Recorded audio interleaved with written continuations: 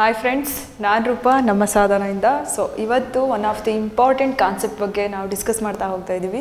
ಯಾವುದದು important concept ಅಂತ ಹೇಳಿದ್ರೆ ಸಸ್ಯ ಹಾರ್ಮೋನುಗಳು. ಸಸ್ಯ ಅಂದ ತಕ್ಷಣ ಫುಲ್ ಖುಷಿಯಾಗಿಬಿಡತ್ತೆ, ಸ್ವಾವಲಂಬಿ ಜೀವಿ ಅಂಥೇಳಿ. ಸೊ ಇಂತಹ ಒಂದು ಸಸ್ಯಗಳಲ್ಲೂ ಕೂಡ ಹಾರ್ಮೋನ್ಗಳ ಉತ್ಪತ್ತಿ ಆಗತ್ತಾ, ಹೆಂಗಾಗತ್ತೆ ಅದ್ರ ಬಗ್ಗೆ ಇನ್ ಡೀಟೇಲಾಗಿ ನೋಡ್ತಾ ಹೋಗೋಣ. ಸಸ್ಯ ಹಾರ್ಮೋನುಗಳು. ಸೊ ಈ ಒಂದು ಸಸ್ಯ ಹಾರ್ಮೋನ್ ಅಂತ ಹೇಳಿದ್ರೆ ಗೊತ್ತು ನಿಮಗೆಲ್ರಿಗೂ, ಯಾಕೆಂದರೆ ಪ್ರೀವಿಯಸ್ ಕ್ಲಾಸಲ್ಲಿ ಗ್ರಂಥಿಗಳು ಅನ್ನೋದ್ರಲ್ಲಿ ಹಾರ್ಮೋನ್ ಅನ್ನೋ ಪದ ಬಳಸಿದ್ದೀವಿ ಕೂಡ. ಸೊ ಏನಿದು ಹಾರ್ಮೋನ್ ಅಂತ ಹೇಳಿದ್ರೆ, ಫಸ್ಟ್ ಇದು ಒಂದು ಕೆಮಿಕಲ್ ಸಬ್ಸ್ಟೆನ್ಸ್, ಇದು ಒಂದು ರಾಸಾಯನಿಕ ವಸ್ತು. ಅಲ್ಲೇನಾಗುತ್ತೆ ಅಂದರೆ ಮಾನವ ಜೀವಿಗಳಲ್ಲಿ ಏನಾಗುತ್ತೆ, ಗ್ರಂಥಿಗಳು ಉತ್ಪತ್ತಿ ಮಾಡ್ತಕ್ಕಂತಹ ಕೆಮಿಕಲ್ ಸಬ್ಸ್ಟೆನ್ಸಿಗೆ ನಾವು ಹಾರ್ಮೋನ್ ಅಂತ ಕರೆದ್ವಿ. ಸಸ್ಯಗಳು ಉತ್ಪತ್ತಿ ಮಾಡ್ತಕ್ಕಂತಹ ಕೆಮಿಕಲ್ ಸಬ್ಸ್ಟೆನ್ಸ್, ರಾಸಾಯನಿಕ ವಸ್ತುವಿಗೆ ನಾವು ಹಾರ್ಮೋನ್ ಅಂತ ಹೇಳಿ ಕರಿತೀವಿ, ಅಂದರೆ ಸಸ್ಯ ಹಾರ್ಮೋನ್ ಅಂತ ಹೇಳಿ ಕರಿತೀವಿ. ಯಾಕೆ ಈ ಹಾರ್ಮೋನ್ಗಳು ಬೇಕು ಸಸ್ಯಕ್ಕೆ? ಸೊ ಇಲ್ಲೇ ನಾವು ಚಿತ್ರದಲ್ಲಿ ನೋಡ್ತಾ ಹೋಗೋದಾದರೆ ಸಸ್ಯ ಒಂದು ಸ್ಟೇಜಿಂದ ಇನ್ನೊಂದು ಸ್ಟೇಜಿಗೆ, ಇನ್ನೊಂದು ಸ್ಟೇಜಿಂದ ಇನ್ನೊಂದು ಸ್ಟೇಜಿಗೆ ಹೋಗ್ತಾನೆ ಇದೆ. ಸೊ ಹಾಗೆ ಹೋಗಬೇಕು ಅಂತ ಹೇಳಿದ್ರೆ ಅದಕ್ಕೆ ನಾವು ಕಾಮನ ಕರಿತೀವಿ ಸಸ್ಯದ ಬೆಳವಣಿಗೆ ಅಂತೇಳಿ. ಹಾಗೆ ಸಸ್ಯ ಬೆಳವಣಿಗೆ ಆಗಬೇಕು ಅಂತ ಹೇಳಿದ್ರೆ ಅವುಗಳಿಗೆ ಪ್ರಚೋದನಕಾರಿಯಾಗಿರ್ತಕ್ಕಂಥ ರಾಸಾಯನಿಕ ವಸ್ತು ಬೇಕು. ದಟ್ ಈಸ್ ದಿ ಸಸ್ಯ ಹಾರ್ಮೋನು. ಹಾಗಿದ್ರೆ ಯಾವ ಒಂದು ಸಸ್ಯ ಹಾರ್ಮೋನುಗಳು ನಮ್ಮ ಒಂದು ಸಸ್ಯಕ್ಕೆ ಹೆಲ್ಪ್ ಮಾಡುತ್ತೆ, ಯಾವ ಹಾರ್ಮೋನುಗಳು ಹೆಲ್ಪ್ ಮಾಡಲ್ಲ ಅನ್ನೋದನ್ನು ಡಿಸ್ಕಸ್ ಮಾಡೋದೇ ಇವತ್ತಿನ ಕ್ಲಾಸ್. ಸೊ ಸಸ್ಯದ ಬೆಳವಣಿಗೆಗೆ ಸಹಾಯಕವಾಗಿರ್ತಕ್ಕಂಥ ಹಾರ್ಮೋನುಗಳು, ಸಸ್ಯದ ಬೆಳವಣಿಗೆಯನ್ನು ಪ್ರಚೋದನೆ ಮಾಡ್ತಕ್ಕಂಥ ಹಾರ್ಮೋನುಗಳು ಅಂತ ಕೂಡ ಕರಿತೀವಿ. ಅದರಲ್ಲಿ ಆಕ್ಸಿನ್, ಗಿಬ್ಬರ್ಲಿನ್, ಸೈಟೋಕೈನಿನ್ ಅಂತ ಮೇಜರ್ 3 ಟೈಪ್ಸ್ ಬರುತ್ತೆ ಫ್ರೆಂಡ್ಸ್. ಅದರಲ್ಲಿ ಫಸ್ಟ್ ಒನ್ ಆಕ್ಸಿನ್. ಏನಿದು ಆಕ್ಸಿನ್ ಅಂತ ಹೇಳಿದ್ರೆ ಸಸ್ಯದ ತುದಿ ಭಾಗದ ವರ್ಧನೆ ಅಥವಾ ಸಸ್ಯದ ತುದಿಯ ವರ್ಧನೆ ಅಂತ ಹೇಳಿ ಕರಿತೀವಿ. ಫಾರ್ ಎಕ್ಸಾಂಪಲ್ ಇಲ್ಲಿ ಥ್ರೂ ಇಮೇಜ್ ನೋಡೋದಾದರೆ ನಾವು ಇಲ್ಲೇನಾಗಿದೆ ಅಂತ ಹೇಳಿದ್ರೆ ಒಂದು ಸ್ಟೇಜಿಂದ ಇನ್ನೊಂದು ಸ್ಟೇಜ್ಗೆ, ಒಂದು ಹಂತದಿಂದ ಇನ್ನೊಂದು ಹಂತಕ್ಕೆ ಏನಾಗ್ತಿದೆ ಅಂತ ಹೇಳಿದ್ರೆ ಸಸ್ಯದ ತುದಿ ಭಾಗಗಳು ಅಂತ ನಾವೇನು ಕರಿತೀವಿ ಅದರ ಒಂದು ಬೆಳವಣಿಗೆಗೆ ಏನು ಬೇಕು, ಆಕ್ಸಿನ್ ಬೇಕು. ಎಕ್ಸಾಂಪಲ್ ಕೇಳ್ತಾರೆ, ಸಸ್ಯದ ತುದಿಯ ಭಾಗದ ವರ್ಧನೆ ಅಥವಾ ಬೆಳವಣಿಗೆಗೆ ಬೇಕಾಗಿರ್ತಕ್ಕಂತಹ ಸಸ್ಯ ಹಾರ್ಮೋನು ಕೆಳಗಡೆ ಕೊಟ್ಟಿದ್ದಾರೆ. Auxin, ಗಿಬ್ಬರ್ಲಿನ್, cytokinin, abscisic acid, what ever they give, ಅವರೇನಾದರೂ ಕೊಡಲಿ, ಬಟ್ ನಮ್ಮ ತಲೆನಲ್ಲಿರಬೇಕು ಸಸ್ಯದ ತುದಿ ಭಾಗದ ವರ್ಧನೆ ಅಂತ ಹೇಳಿದಾಗ ಆವಾಗ ನೆನಪರ್ಬೇಕು ನಮಗೆ ಆಕ್ಸಿನ್. ಆಕ್ಸಿನ್ ಅನ್ನೋ ಒಂದು ಹಾರ್ಮೋನ್ ಏನು ಮಾಡುತ್ತೆ, ಸಸ್ಯದ ತುದಿ ಭಾಗದ ವರ್ಧನೆ ಅಥವಾ ಸಸ್ಯದ ತುದಿ ಭಾಗಗಳು ವೃದ್ಧಿ ಆಗೋದಕ್ಕೆ ಹೆಲ್ಪ್ ಮಾಡುತ್ತೆ. ಏನಿದು ಸಸ್ಯದ ತುದಿ ಭಾಗ ಆವಾಗಿಂದ ಹೇಳ್ತಾ ಇದ್ದೀವಿ ಅಂತ ಹೇಳಿದ್ರೆ, ಫಾರ್ ಎಕ್ಸಾಂಪಲ್ ಒಂದು ಸಸ್ಯವನ್ನು ನಾವು ಅಬ್ಸರ್ವ್ ಮಾಡಿದಾಗ ತುದಿಯ ಭಾಗದಲ್ಲಿ ಏನಾಗಿರುತ್ತೆ ಅಂತ ಹೇಳಿದ್ರೆ ಮೊಗ್ಗುಗಳ ರಚನೆ ಆಗಿರುತ್ತೆ. ಗೊತ್ತು ನಿಮಗೆ, ಬೇರು, ಕಾಂಡ, ಎಲೆ, ಹೂವು, ಸಂತಾನೋತ್ಪತ್ತಿ ಭಾಗ ಅದೆಲ್ಲ ಗೊತ್ತು. ಬಟ್ ಆ ತುದಿನಲ್ಲಿ ಏನಾಗಿರುತ್ತೆ ಅಂತ ಹೇಳಿದ್ರೆ ಮೊಗ್ಗಿನ ಆಕಾರದಲ್ಲಿ ಎಲೆಗಳು ಇರ್ಬೋದು ಅಥವಾ ಹೂವಿನ ಮೊಗ್ಗುಗಳಿರ್ಬೋದು. ಅಲ್ಲಿ ಏನಾಗ್ತಿರತ್ತೆ ಅಂತ ಹೇಳಿದ್ರೆ ಆಕ್ಸಿನ್ ಹಾರ್ಮೋನು ಉತ್ಪತ್ತಿ ಆಗ್ತಾ ಇರುತ್ತೆ. ಹೀಗೆ ಸಸ್ಯದ ತುದಿ ಭಾಗದಲ್ಲಿ ಉತ್ಪತ್ತಿಯಾಗಿರ್ತಕ್ಕಂತಹ auxin through out the plant body, ಅಂದರೆ ಮೇಲ್ಗಡೆ ಉತ್ಪತ್ತಿಯಾದ ಆಕ್ಸಿನ್ ಏನಾಗುತ್ತೆ ಕೆಳಗಡೆಗೆ ಎಲ್ಲ ಸಸ್ಯದ ಭಾಗಗಳಿಗೆ ಏನಾಗುತ್ತೆ ಕೆಳಮುಖವಾಗಿ ಎಲ್ಲ ಭಾಗಗಳಿಗೆ ಏನಾಗುತ್ತೆ ಅಂತ ಹೇಳಿದ್ರೆ ಹಂಚಲ್ಪಡುತ್ತೆ, ಅಂದರೆ ಟ್ರಾನ್ಸ್ಫರ್ ಆಗುತ್ತೆ. So ಅಲ್ಲೇನಾಗುತ್ತೆ epics of the plant ಅಂತ ಹೇಳಿ ಕರಿತೀವಿ. ಎಪಿಕಲ್ ಪಾರ್ಟ್ ಅಂದರೆ ಆ ಮೇಲ್ಭಾಗದಲ್ಲಿ ಉತ್ಪತ್ತಿಯಾಗಿರ್ತಕ್ಕಂತಹ ತುದಿಯ ಭಾಗದಲ್ಲಿ ಉತ್ಪತ್ತಿಯಾಗಿರ್ತಕ್ಕಂಥ ಹಾರ್ಮೋನು ಸಸ್ಯದ ಉಳಿದ ಎಲ್ಲ ಭಾಗಗಳಿಗೂ ಏನಾಗುತ್ತೆ ಟ್ರಾನ್ಸ್ಫರ್ ಆಗತ್ತೆ. ಇದಲ್ಲದೆ ಆಕ್ಸಿನ್ನ ಇನ್ನೊಂದು ಪ್ರಮುಖವಾಗಿರ್ತಕ್ಕಂತಹ ಫಂಕ್ಷನ್ ಬಂದು ಪಾರ್ಥೆನೋಕಾರ್ಪಿ ಅಂತ ಹೇಳಿ ಕರಿತೀವಿ. ಏನಿದು ಪಾರ್ಥೆನೋಕಾರ್ಪಿ ಅಂತ ಹೇಳಿದ್ರೆ ಇದು ಒಂದು process. This is the biological process. ಪಾರ್ಥೆನೋಕಾರ್ಪಿ ಅನ್ನೋದು ಏನಾಗುತ್ತೆ, ಬೀಜಗಳಿಲ್ಲದ ಹಣ್ಣಿನ ಉತ್ಪಾದನೆ ಮಾಡೋದಕ್ಕೆ ಏನು ಮಾಡ್ತಾರೆ, ಆಕ್ಸಿನ್ ಅನ್ನೋ ಹಾರ್ಮೋನನ್ನು ಬಳಕೆ ಮಾಡ್ತಾರೆ.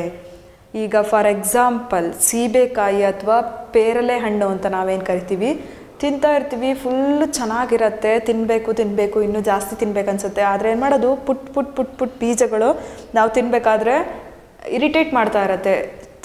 ಈ ಬೀಜನೇ ಇಲ್ಲ ಅಂತ ಹೇಳಿದ್ರೆ ಜಸ್ಟ್ ಇಮ್ಯಾಜಿನ್ ಎಷ್ಟು ಚೆನ್ನಾಗಿರ್ತಿತ್ತಲ್ವಾ ಅಂತ ಅನಿಸುತ್ತೆ. ಸೊ ಮುಂದೊಂದು ದಿನ ಗೊತ್ತಿಲ್ಲ ನಮಗೂ, ಆ ಪಾರ್ಥೆನೋಕಾರ್ಪಿ ಪ್ರತಿಯೊಂದು ಫ್ರೂಟ್ಸಿಗೆ ಅದನ್ನು ಅಪ್ಲೈ ಮಾಡ್ತಾ ಹೋದ್ರು with the help of auxin ಅಂತ ಹೇಳಿದ್ರೆ ಸೀಡ್ಲೆಸ್ ಫ್ರೂಟ್ಗಳು ನಮಗೆ ಮಾರ್ಕೆಟಲ್ಲಿ ಈಸಿಯಾಗಿ ಅವೈಲಬಿಲಿಟಿ ಇರುತ್ತೆ. ಸೊ ಬೀಜಗಳಿಲ್ಲದ ಹಣ್ಣುಗಳ ಉತ್ಪಾದನೆ ಮಾಡೋದಕ್ಕೆ ಏನು ಮಾಡ್ತಾರೆ, ಪಾರ್ಥೆನೋಕಾರ್ಪಿ ಅಂತ ಕರೀತಾರೆ ಆ ಪ್ರೊಸೆಸ್ಸಿಗೆ. ಸೊ ಅದಕ್ಕೆ ಯೂಸ್ ಮಾಡೋದು ನಮ್ಮ ಆಕ್ಸಿನ್ ಅನ್ನೋ ಒಂದು ಪ್ಲ್ಯಾಂಟ್ ಹಾರ್ಮೋನು. ಅದಕ್ಕೆ ಏನು ಮಾಡುತ್ತೆ, ಪ್ರಚೋದನೆಯನ್ನು ನೀಡುತ್ತೆ. ಇವಾಗ ಆಲ್ರೆಡಿ ನಾವು ಕೇಳಿರ್ತೀವಿ ಪರ್ಪಲ್ ಕಲರ್ ಟೊಮೆಟೊ ಬರ್ತಾ ಇದೆ, ಸೀಡ್ಲೆಸ್ ಟೊಮೆಟೊ ಬರ್ತಾ ಇದೆ, ಅಂದರೆ ಬೀಜರಹಿತವಾಗಿರ್ತಕ್ಕಂತಹ, ಈಗ ಡೇ ಟು ಡೇ ಲೈಫಲ್ಲಿ ಮಾತಾಡ್ತಾ ಇರ್ತಾರೆ, ಫಾರಿನ್ ಮಾಲು ಅಂತ ಮಾತಾಡ್ತಿರ್ತಾರೆ. ಸೊ ಮುಂದೊಂದು ದಿನ ಯಾರಿಗೊತ್ತು, ಮಾವಿನಕಾಯಿನಲ್ಲೂ ಅಂದರೆ ಮಾವಿನ ಹಣ್ಣಲ್ಲೂ ಕೂಡ ಅದು ಗೋಟೆ ಅಂತ ಏನು ಕರಿತೀವಿ ಅದು ಇಲ್ಲದೇ ಫುಲ್ಲು ನಮಗೆ ಮಾವಿನ ಹಣ್ಣೆ ಇಡೀ ತಿನ್ನೋಕ್ಕೇ ಬರ್ಬೋದು. ಅಂದರೆ ಬೀಜನೇ ಇಲ್ಲದೆ ಇರ್ತಕ್ಕಂಥ ಹಣ್ಣುಗಳ ಉತ್ಪಾದನೆ ಆಗ್ಬೋದು. ಆವಾಗ ಎಷ್ಟು ಚೆನ್ನಾಗಿರುತ್ತಲ್ವ ಅಂತ ಅನಿಸುತ್ತೆ. ಬಟ್ ಎಷ್ಟೇ ಸೈನ್ಸ್ ಆ್ಯಂಡ್ ಟೆಕ್ನಾಲಜಿ ಡೆವಲಪ್ ಆಗ್ತಾ ಹೋದಂಗೆ ಸೈಡ್ ಎಫೆಕ್ಟ್ಸ್ ಕೂಡ ಇರುತ್ತೆ, ಅದನ್ನು ಮರಿಬಾರ್ದು. ಬಟ್ ಸೀಡ್ಲೆಸ್ ಫ್ರೂಟ್ ಇದ್ದರೆ ಒಳ್ಳೆಯದು. ಅದಕ್ಕೇನಂತ ಕರೀತಾರೆ, ಪಾರ್ಥೆನೋಕಾರ್ಪಿ ಅಂತ ಕರೀತಾರೆ.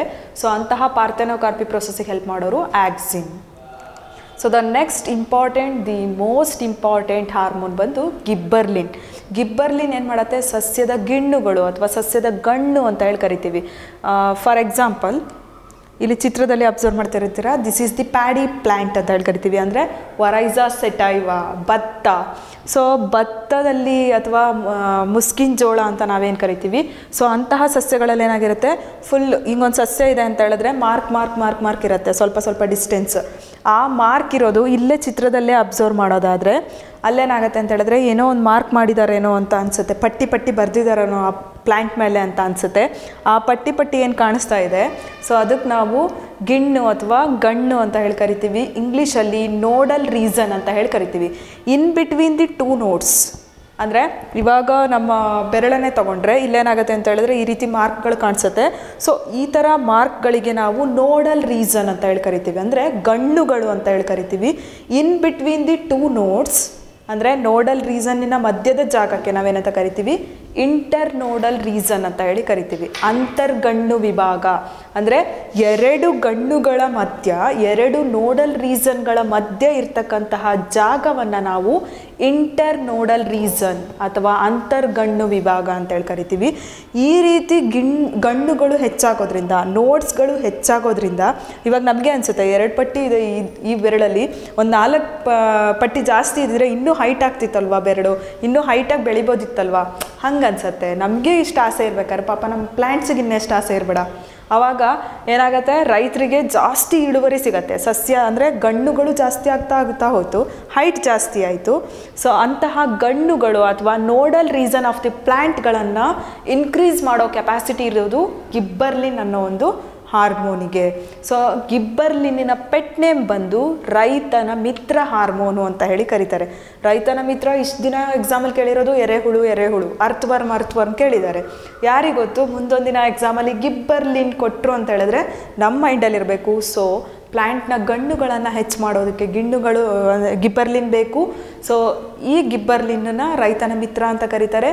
ಇದನ್ನು ನೆನ್ಪಿಟ್ಕೊಂಡ್ರೆ ನಮಗೂ ಕೂಡ ಫ್ರೆಂಡ್ ಆಗುತ್ತೆ, ಬಿಕಾಸ್ ಒಂದು ಮಾರ್ಕ್ಸ್ ಬರುತ್ತೆ. ಗಿಬ್ಬರ್ಲಿನ್ ಮೋಸ್ಟ್ ಇಂಪಾರ್ಟೆಂಟ್ ರೋಲ್ನ ಪ್ಲೇ ಮಾಡುತ್ತೆ. So the next one cytokinin ಹೆಸರಲ್ಲೇ ಇದೆ, ಸೈಟೋಕೈನಿನ್ ಸೆಲ್ ಡಿವಿಷನ್ ಅಂತ ಹೇಳಿ ಕರಿತೀವಿ. ಸಸ್ಯದಲ್ಲಿ ಕೋಶ ವಿಭಜನೆಗೆ ಸಹಾಯ ಮಾಡತಕ್ಕಂತಹ ಕೆಪಾಸಿಟಿ ಬಂದು ಸೈಟೋಕೈನಿನಿಗೆ ಇರುತ್ತೆ. ಏನಕ್ಕೆ ಬೇಕು ಸಸ್ಯ ಅಂದರೆ ಕೋಶ ವಿಭಜನೆ ಬೇಕಾ ಅಂತ ಹೇಳಿದ್ರೆ ಎಕ್ಸಾಕ್ಟ್ಲಿ ಬೇಕು. ನಮ್ಮ ಚಾನಲಲ್ಲೇ ಒಂದು ವಿಡಿಯೋ ಬರುತ್ತೆ. ಆ ವಿಡಿಯೋನಲ್ಲಿ ಏನಾಗುತ್ತೆ ಅಂತ ಹೇಳಿದ್ರೆ ನಾವು ಇನ್ ಡೀಟೇಲ್ ಆಗಿ ಅಂದರೆ ಸೆಲ್ ಡಿವಿಷನ್ ಬಗ್ಗೆ, ಸೆಲ್ ಬಯಾಲಜಿ, ಅದರಲ್ಲಿ ಆ ಒಂದು ವಿಡಿಯೋನಲ್ಲಿ ಸೆಲ್ ಡಿವಿಷನ್ ಬಗ್ಗೆ ಅಂದರೆ ಪ್ರೋಫೇಸ್ ಹೆಂಗಿರುತ್ತೆ ಸೆಲ್ಸು, ಮೆಟಾಫೇಸ್ ಹೆಂಗಿರುತ್ತೆ, ಟೀಲೋಫೇಸ್ ಹೆಂಗಿರುತ್ತೆ, ಅದ್ರ ಬಗ್ಗೆ ಎಲ್ಲ ಮಾತಾಡಿದ್ದೀವಿ ಸೆಲ್ ಡಿವಿಷನ್ ಬಗ್ಗೆ. ಸೊ ಇಂತಹ ಒಂದು ಪ್ರೋಫೇಸ್, ಅನಾಫೇಸ್, ಟೀಲೋಫೇಸ್ ಇಂತಹ ಹಂತಗಳು ಏನು ಮಾಡುತ್ತೆ ಅಂತ ಹೇಳಿದ್ರೆ ಸಸ್ಯದ ಬೆಳವಣಿಗೆಯನ್ನು ವೃದ್ಧಿ ಮಾಡುತ್ತೆ. ಅಂದರೆ ಕೋಶ ವಿಭಜನೆ ಜಾಸ್ತಿ ಆಯಿತು ಅಂತ ಹೇಳಿದ್ರೆ ಸಸ್ಯಗಳ ಇಳುವರಿನೂ ಕೂಡ ಏನಾಗುತ್ತೆ, ಜಾಸ್ತಿ ಆಗುತ್ತೆ. ಒಟ್ಟಾರೆಯಾಗಿ ನಾವು ನೆನ್ಪಿಟ್ಕೋಬೇಕು, ಸೈಟೋಕೈನಿನ್ ಅಂತಕ್ಕಂತಹ ಹಾರ್ಮೋನು ಸಸ್ಯಗಳಲ್ಲಿ ಕೋಶ ವಿಭಜನೆ, ಸೆಲ್ ಡಿವಿಷನ್ ಇನ್ ಅ ಪ್ಲ್ಯಾಂಟ್ಸ್ ಅಂತ ಹೇಳಿ ಕರಿತೀವಿ. ಸೊ ಹಾಗೆ ಪ್ಲ್ಯಾಂಟ್ಗಳಲ್ಲಿ ಸೆಲ್ ಡಿವೈಡ್ ಆಗಬೇಕು, ಕೋಶ ವಿಭಜನೆ ಜಾಸ್ತಿ ಆಗಬೇಕು ಅಂತ ಹೇಳಿದ್ರೆ ಹೆಲ್ಪ್ ಮಾಡೋ ಹಾರ್ಮೋನ್ ಬಂದು ಸೈಟೋಕೈನಿನ್. ಸೊ ಇಲ್ಲೇ ಅಬ್ಸರ್ವ್ ಮಾಡೋದಾದರೆ ಚಿಕ್ಕಕ್ಕೆ ಒಂದು ಪಾಟಲ್ಲಿ ಇಟ್ಟಂತಹ ಸಸ್ಯ ಇದ್ದಕ್ಕಿದ್ದಂಗೆ ದೊಡ್ಡ ಒಂದು ಗಿಡವಾಗಿ ಬೆಳೀತು, ಗಿಡ ಇದ್ದಿದ್ದು ಮರವಾಗಿ ಬೆಳೀತು ಅಂತ ಹೇಳಿದ್ರೆ ಗಿಡ ಇದ್ದಿದ್ದು ಮರ ಆಗುತ್ತೆ ಗೊತ್ತು ಕಾನ್ಸೆಪ್ಟು. ಬಿಕಾಸ್ ಅದರಲ್ಲಿ ವರ್ಕ್ ಮಾಡ್ತಕ್ಕಂಥ ಹಾರ್ಮೋನು ಬಂದು ಸೈಟೋಕೈನಿನ್. ಈ ಸೈಟೋಕೈನಿನ್ನ ಮೇಜರ್ ರೋಲ್ ಏನಪ್ಪ ಅಂತ ಹೇಳಿದ್ರೆ ಸೆಲ್ ಡಿವಿಷನ್, ಕೋಶ ವಿಭಜನೆ ಅಂತ ಹೇಳಿ ಕರಿತೀವಿ. ಸೊ ದ ನೆಕ್ಸ್ಟ್ ಒನ್, ಸಸ್ಯದ ಬೆಳವಣಿಗೆಯನ್ನು ಕುಂಠಿತಗೊಳಿಸ್ತಕ್ಕಂತಹ ಹಾರ್ಮೋನ್ಗಳು. ಇಷ್ಟೊತ್ತು ನಾವು ಮಾತಾಡಿದ್ದು ಸಸ್ಯದ ಬೆಳವಣಿಗೆಯನ್ನು ಪ್ರಚೋದಿಸುವಂತಹ ಹಾರ್ಮೋನುಗಳು, ಅಂದರೆ ಸಸ್ಯ ಬೆಳವಣಿಗೆ ಆಗೋದಕ್ಕೆ ರೈತರಿಗೆ ಹೆಲ್ಪ್ ಮಾಡೋದಕ್ಕೆ ಯಾವ ಹಾರ್ಮೋನ್ಗಳು ಬೇಕು ಅಂತ ಹೇಳಿ. ಆಕ್ಸಿನ್, ಗಿಬ್ಬರ್ಲಿನ್, ಸೈಟೋಕೈನಿನ್ ಜಸ್ಟ್ ನೋಡಿದ್ವಿ ಅದ್ರ ಫಂಕ್ಷನ್ಸ್. ಬಟ್ ಸಸ್ಯದ ಬೆಳವಣಿಗೆಯನ್ನು ಕೂಡ ಕುಂಠಿತಗೊಳಿಸುತ್ತಾ ಹಾರ್ಮೋನ್ಸು? ಎಕ್ಸಾಕ್ಟ್ಲಿ. ಅದರಲ್ಲಿ ಬರೋದು ಏನಪ್ಪ ಅಂತ ಹೇಳಿದ್ರೆ ಅಬ್ಸಿಸಿಕ್ ಆ್ಯಸಿಡ್ ದೆನ್ ಇಥಲಿನ್. ಇವೆರಡೂ ಕೂಡ ಏನಾಗುತ್ತೆ, ಸಸ್ಯದ ಬೆಳವಣಿಗೆಯನ್ನು ಕುಂಠಿತಗೊಳಿಸೋದಕ್ಕೆ ಟ್ರೈ ಮಾಡ್ತಾ ಇರುತ್ತೆ. ಸೊ ಅದರಲ್ಲಿ first one abscisic acid. So ಇದನ್ನು ಏನಂತ ಕರೀತಾರೆ ಅಂತ ಹೇಳಿದ್ರೆ plant emergency hormone. Just recall ಮಾಡ್ಕೋಬೇಕು ಫ್ರೆಂಡ್ಸ್, ಯಾಕಂತ ಹೇಳಿದ್ರೆ ನಾವು ಎಂಡೋಕ್ರೈನ್ ಗ್ಲ್ಯಾಂಡ್ ಅನ್ನೋ ಒಂದು ಟಾಪಿಕಲ್ಲಿ ಮಾತಾಡಿದ್ವಿ. ಅಂತ ಹೇಳಿದ್ರೆ ನಾಳ ರಹಿತ ಗ್ರಂಥಿ, ಎಂಡೋಕ್ರೈನ್ ಗ್ಲ್ಯಾಂಡಲ್ಲಿ ಮಾತಾಡಿದ್ವಿ. ಯಾವುದು ಅಂತ ಹೇಳಿದ್ರೆ ಅಡ್ರಿನಲ್ ಗ್ಲ್ಯಾಂಡ್. ಸೊ ಅಡ್ರಿನಲ್ ಗ್ರಂಥಿಗೆ ನಾವೇನಂತ ಕರಿತಿದ್ವಿ, ಎಮರ್ಜೆನ್ಸಿ ಹಾರ್ಮೋನ್ ಅಂತ ಹೇಳಿ ಕರಿತಿದ್ವಿ. ಅಂದರೆ ಆ ಒಂದು ಹಾರ್ಮೋನಿಗೆ ತುರ್ತು ಪರಿಸ್ಥಿತಿಯ ಹಾರ್ಮೋನ್ ರಿಲೀಸ್ ಮಾಡುತ್ತೆ ಅಡ್ರಿನಲ್ ಗ್ರಂಥಿ ಅಂತ ಮಾತಾಡಿದ್ವಿ. ಬಟ್ ಅಂತಹ ತುರ್ತು ಪರಿಸ್ಥಿತಿಯ ಹಾರ್ಮೋನ್ ಎಲ್ಲಿ ಯಾರು ರಿಲೀಸ್ ಮಾಡ್ತಾರೆ ಅಂತ ಹೇಳಿದ್ರೆ ಸಸ್ಯಗಳಲ್ಲಿ ಅಬ್ಸಿಸಿಕ್ ಆಮ್ಲ. ಈ ಅಬ್ಸಿಸಿಕ್ ಆಮ್ಲವನ್ನು ಏನಂತ ಕರೀತಾರೆ, ತುರ್ತು ಪರಿಸ್ಥಿತಿ ಹಾರ್ಮೋನ್ ಅಂತ ಹೇಳಿ ಕರೀತಾರೆ. ಬಿಕಾಸ್ ಇದರ ಒಂದು ಇಂಪಾರ್ಟೆಂಟ್ ರೋಲ್ ಬಂದು ಇಲ್ಲೇ ಅಬ್ಸರ್ವ್ ಮಾಡೋದಾದರೆ, ಒಂದು ಸೈಡ್ ಏನಾಗಿದೆ ಅಂತ ಹೇಳಿದ್ರೆ ಹೆಲ್ದಿ ಲೀವ್ಸ್ಗಳನ್ನು ಅಬ್ಸರ್ವ್ ಮಾಡ್ತಾ ಇದ್ವಿ, ಇನ್ನೊಂದು ಸೈಡ್ ಏನಾಗ್ತಿದೆ ಅಂತ ಹೇಳಿದ್ರೆ ಇನ್ನೇ ಬಿದ್ದೋಗುತ್ತೇನೋ ಆ ಎಲೆಗಳು ಅಂಥೇಳಿ ಇಂಡಿಕೇಟ್ ಮಾಡಿದ್ದಾರೆ. ಬಿಕಾಸ್ ಇವಾಗೇ ನೋಡ್ತಾ ಇದ್ದೀವಿ ನಾವು, ಅಂದರೆ ಈ ಒಂದು ಸೀಸನಲ್ಲಿ ಅಂದರೆ ಚಳಿಗಾಲದಲ್ಲಿ ಏನಾಗುತ್ತೆ ಅಂತ ಹೇಳಿದ್ರೆ ಸಸ್ಯಗಳು ತನ್ನೆಲ್ಲ ಎಲೆಗಳನ್ನು ಉದುರಿಸ್ಕೊಳ್ಳುತ್ತೆ, ವಸಂತ ಮಾಸದಲ್ಲಿ ಮತ್ತೆ ಎಲೆಗಳನ್ನು ಚಿಗುರಿಸ್ಕೊಳ್ಳುತ್ತೆ ಅಂತ ಹೇಳಿ. ಸೊ ಅಂತಹ ಒಂದು ಎಲೆಗಳು ಇದ್ದಕ್ಕಿದ್ದಂಗೆ ಓ ದೇವ್ರು ಏನೋ ಒಂದು ಮ್ಯಾಜಿಕ್ ಆಯಿತು ಅಂತಲ್ಲ. Because of this reason abscisic acid ಏನಾಗುತ್ತೆ ಅಂತ ಹೇಳಿದ್ರೆ ಜಾಸ್ತಿ ರಿಲೀಸ್ ಆಗುತ್ತೆ. ರಿಲೀಸ್ ಆದಾಗ ಆ ಒಂದು ಸಸ್ಯ ತನ್ನ ಎಲ್ಲ ಎಲೆಗಳನ್ನು ಉದುರಿಸ್ಕೊಳ್ಳುತ್ತೆ.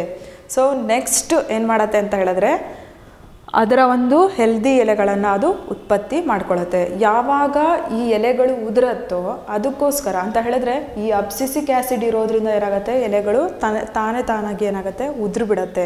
ದಟ್ಸ್ ವೈ ಈ ಒಂದು ಅಬ್ಸಿಸಿಕ್ ಆ್ಯಸಿಡ್ಗೆ ಏನಂತ ಕರೀತಾರೆ ಅಂತ ಹೇಳಿದ್ರೆ ತುರ್ತು ಪರಿಸ್ಥಿತಿಯ ಹಾರ್ಮೋನ್ ಅಂತ ಹೇಳಿ ಕರೀತಾರೆ. Next one ethylene.